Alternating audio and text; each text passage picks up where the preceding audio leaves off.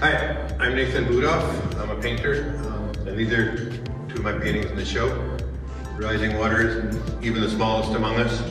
And as the title, especially this one indicates, one of my biggest concerns is to help all of us to look at the other life that's around us and appreciate it and care for it and think of the world as much more alive than we often do.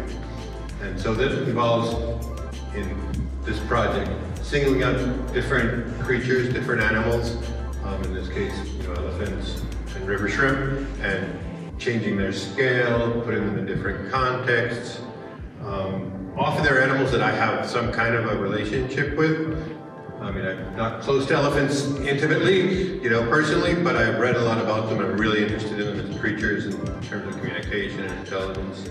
And these river shrimp, some of them live in El Yunque, in Puerto Rico, where I live. And there's the same kind of relationship with the animals in rising water. I've read a lot about octopuses. I've only seen them a few times, but they're extremely interesting animals. I'm very intrigued by them. And that kind of what brings them up. At the same time, I almost always want my work to be rooted in something real and concrete from my experience as a human being. And in both of these cases, the trees, there are two trees here, and there's a different tree here, although it could look similar.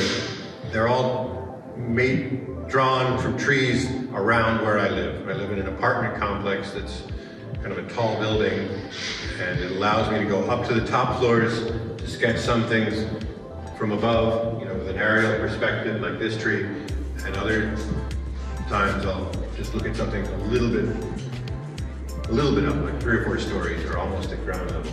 But I feel like this combination of real things that I see every day, and then things that I've researched and sometimes seen a few times but don't have always present, is part of what gives a richness to the work that's not just completely an intellectual exercise.